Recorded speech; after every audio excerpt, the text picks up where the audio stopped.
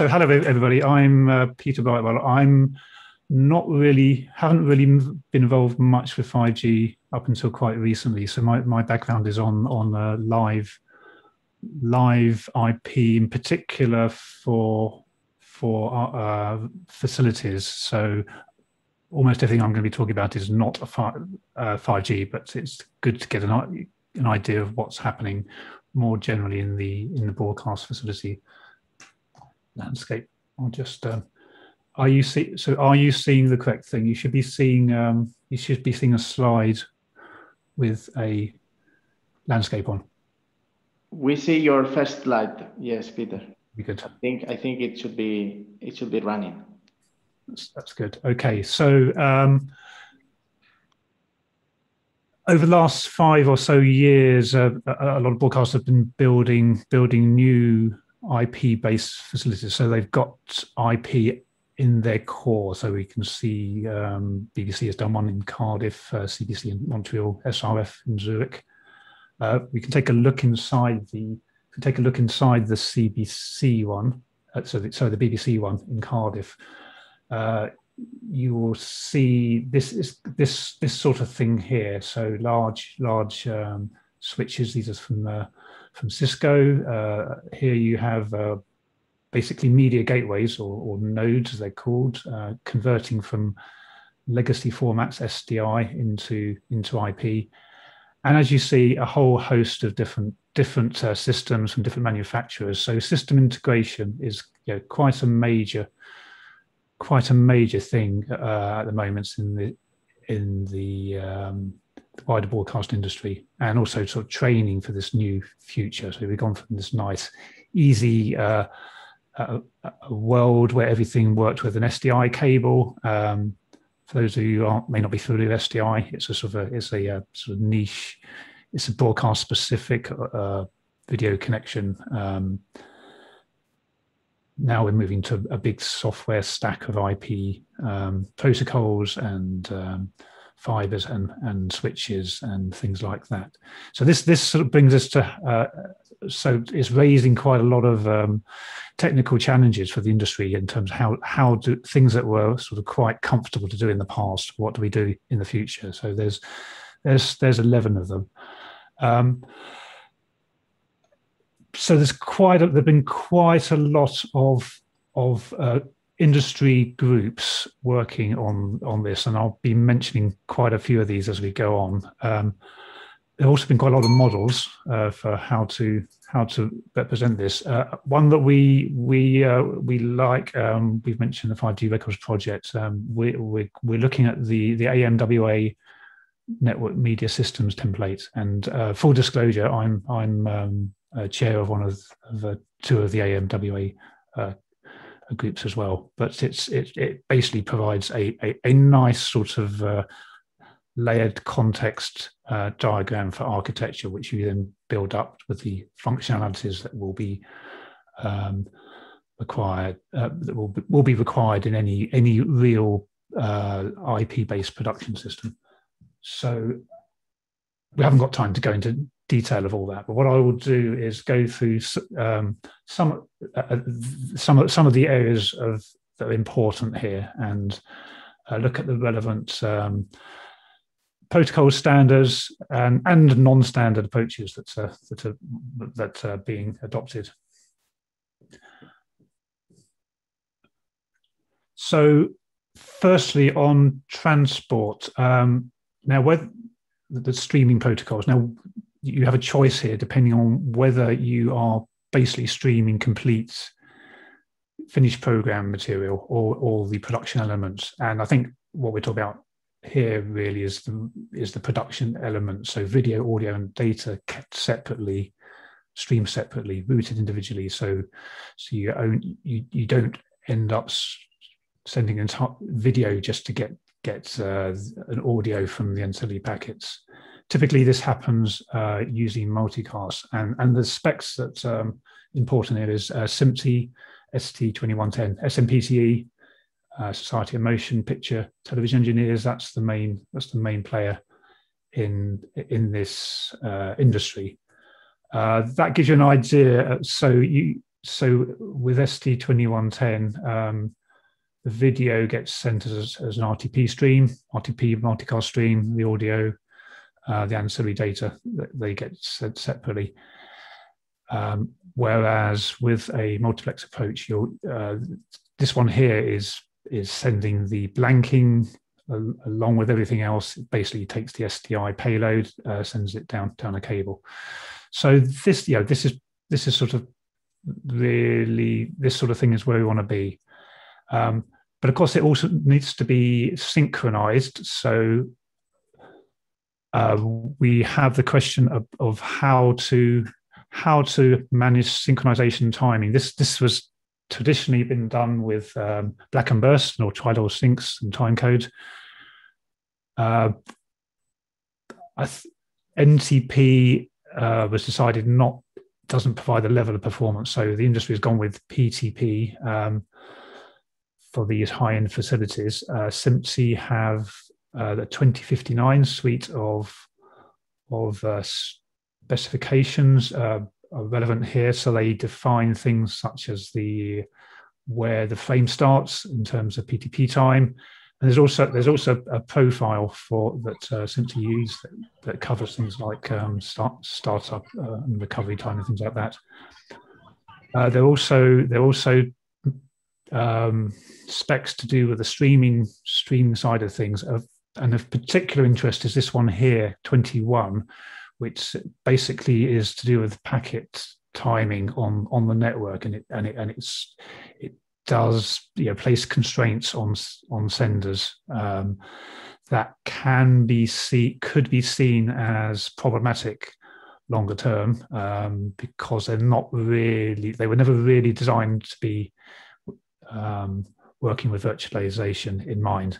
However, the industry here is sort of addressing that area. Now, of course, you may well want to have streams that need to have compression, low latency. There's a set of there's mezzanine compression approaches available. This one here, JPEG. Assuming you can see my mouse, JPEG XS is probably the one that's getting the most attention at the moment in the industry. That does have some licensing complications, which I think the industry is trying to sort out. There are other possibilities as well. VC2 is one that BBC did, that is a royalty and patent-free approach. There's a promising one, high throughput JPEG 2000, which is we may hear more of in the future. For these ones, you can simply also sort of have specifications for how to use those in a 2110 framework. So the idea here is that 2110 does actually provide an ecosystem that lets you stream different types of content. Meanwhile, we've also got, I think NDI may have been mentioned earlier. NewTek NDI is a popular sort of maybe it's like a tier 2 approach for lighter weight productions. It's proprietary, but it's open. It's free to use, and it's from NewTek, now owned by VisRT, and that's used by a lot of less high-end applications. And then, of course, there's the whole area of what do we do when we want to go to higher rates, higher levels of compression, and I think that's sort of out of the scope of what I'm going to talk about today.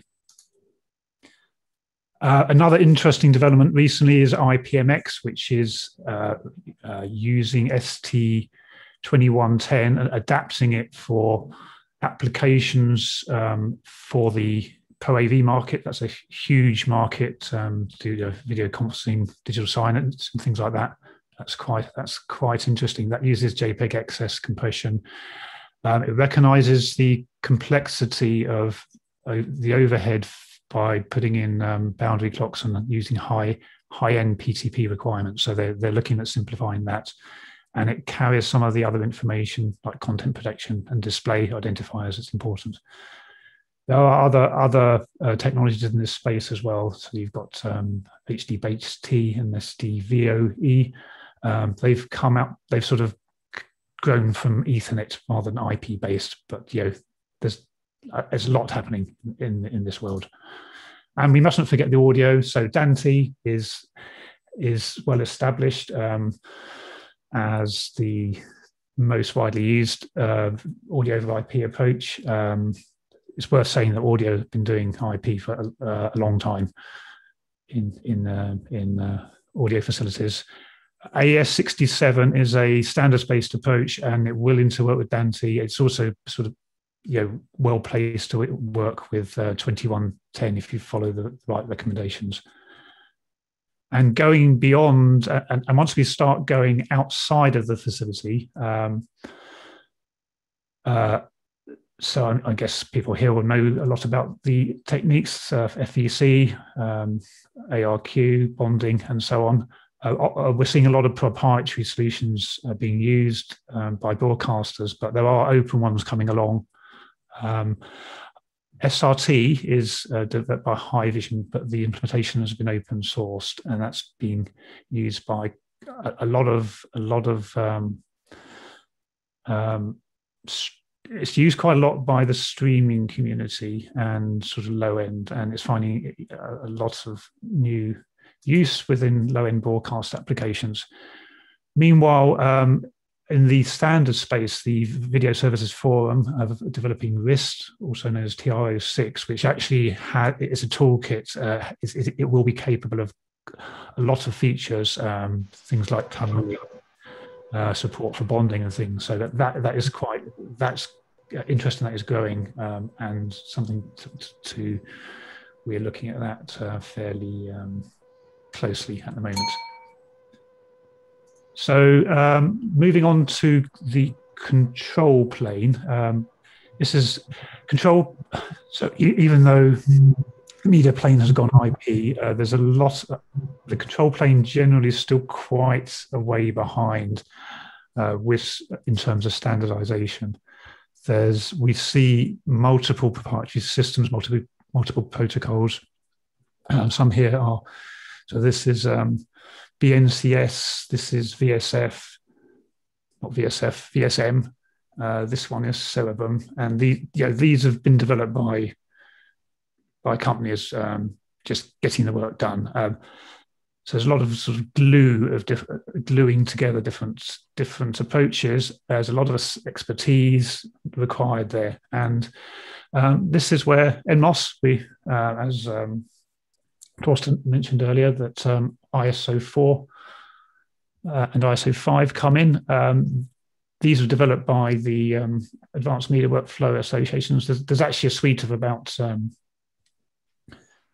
15 or 16 different specifications, but ISO 4 and ISO 5 are the most well-known ones. And they are they're a web-friendly set of specs that primarily have been used with 2110 and IPMX up until now, but they certainly don't have to be. Briefly, if you want to connect a sending device to a receiving device, they will register these things. They're actually called nodes in AMRA speak.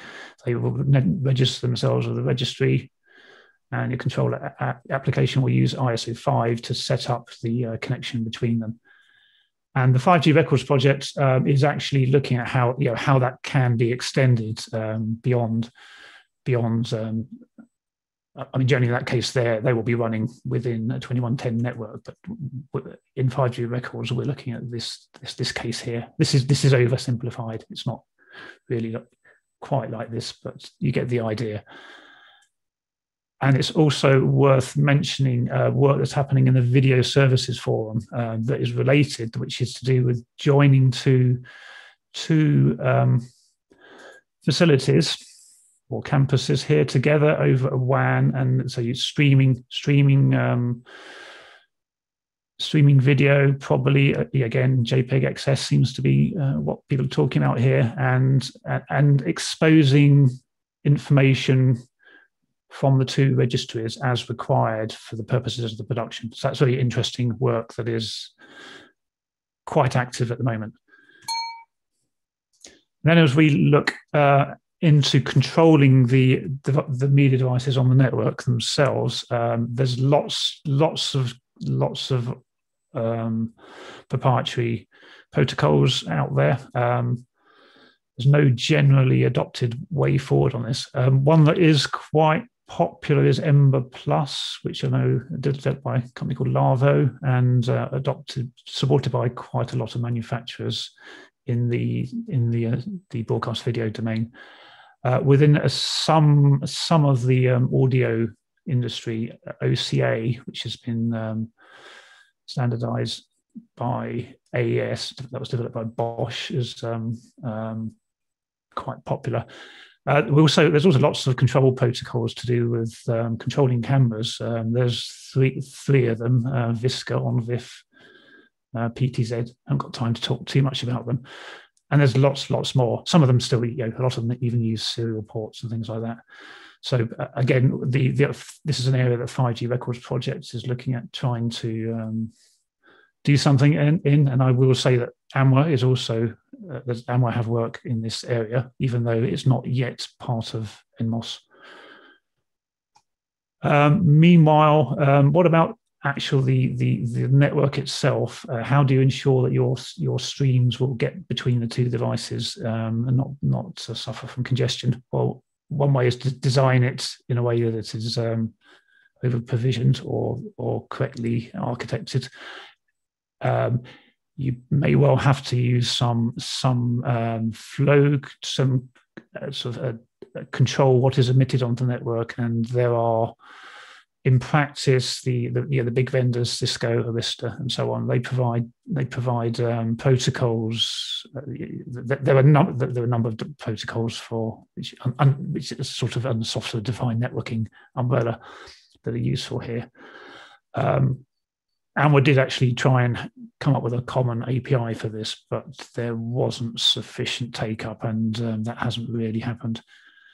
And within 5G Records, we're looking at what can be done with 5G's APIs here, so the network exposure, policy control functions, and similar. Security, also important. So in the past, we could just assume that you could just lock your apparatus rooms. You could rely on the fact that SDI doesn't suffer from viruses. If you did have any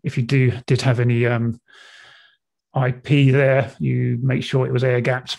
You're not connected to the internet. That sort of thing, for all sorts of reasons, is not enough now. A quick plug for work in the EBU in the cybersecurity here. There's some good recommendations around this. It's worth mentioning that ST2110, that because it's they're very high bandwidths, it's uncompressed HD or UHD content isn't encrypted. At least people aren't using it in an encrypted way. So it's very important to secure the control plane. NMOS has got a set of specs for doing that. I wouldn't say they're very widely adopted yet. Similarly, SRT and RISC provide encryption and authorization support. What we see here is, we really need broadcasters, users to start asking for it, rather than saying, well, we'll put that on the spec when it's available. So there's a chicken and egg thing, really. Just going back to that template again, just sort of. We haven't got time to go through it now, but it'll be in the published slide, so you'll be able to see where some of these items of work sort of fit in to our world. And there's a number of facilities of sort of that are making life a little bit easier. This one here is worth mentioning. There's a thing called TR1001, which is a set of, it's basically a technical recommendation that says, if you're going to use 2110, then use it like this, and then use these parts of NMOS, and make sure that you have things like DHCP and DNS running, and so on. And there's various tools, implementation guides, and so on.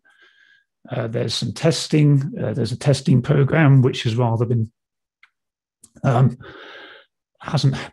pandemic hasn't helped here. It's moved to a remote approach. There are all sorts of communities on the group. AIMS here is the community that is promoting 2110, the vendor community that's promoting 2110, and NMOS. And longer term, I need to end soon, but as we move, I guess, away from towards more lighter weight productions, we're seeing cloud being used more. We're seeing lightweight tools like vMix being used in production.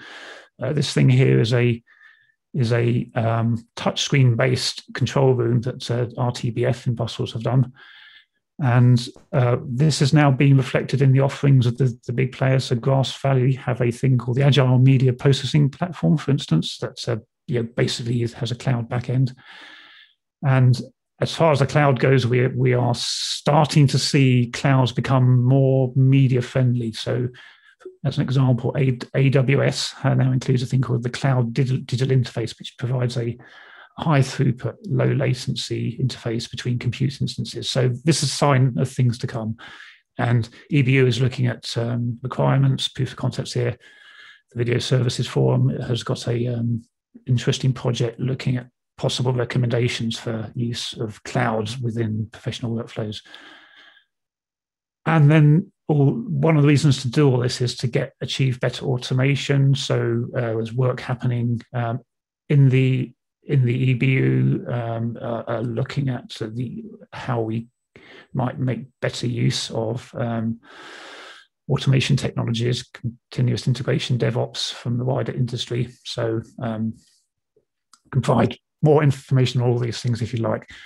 So that's it. Sorry, I'm a couple of minutes over. But there's a lot going on, and I haven't really even mentioned 5G yet. So hopefully that was all right. Hopefully that was relevant for a bit of context. Thanks a lot.